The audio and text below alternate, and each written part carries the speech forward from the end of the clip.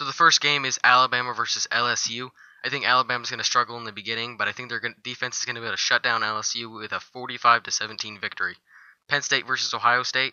I think this is going to be a great game. I think it's going to come down to the wire, but I see Ohio State winning in a 35-38 victory with a last-second field goal. TCU versus Iowa State. Iowa State has a lot of momentum coming off some big wins, and I think they continue that momentum with a 42-38 very close game victory over TCU. Next game is Wisconsin versus Illinois.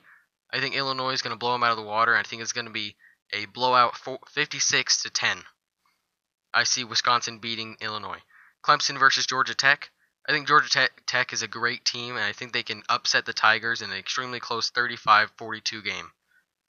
Miami versus North Carolina. Miami is a very underrated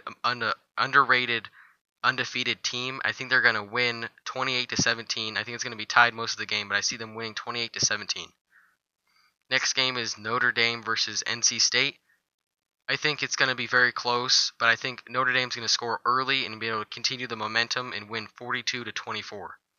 Oklahoma versus Texas Tech. I think Oklahoma's going to struggle a little bit, but I think their offense is going to get it together, and they're going to win 28-35. Next game is Georgia versus Florida. I think Georgia is going to struggle in the beginning, but I think they're going to get it along, and they're going to win 38-17 over Florida.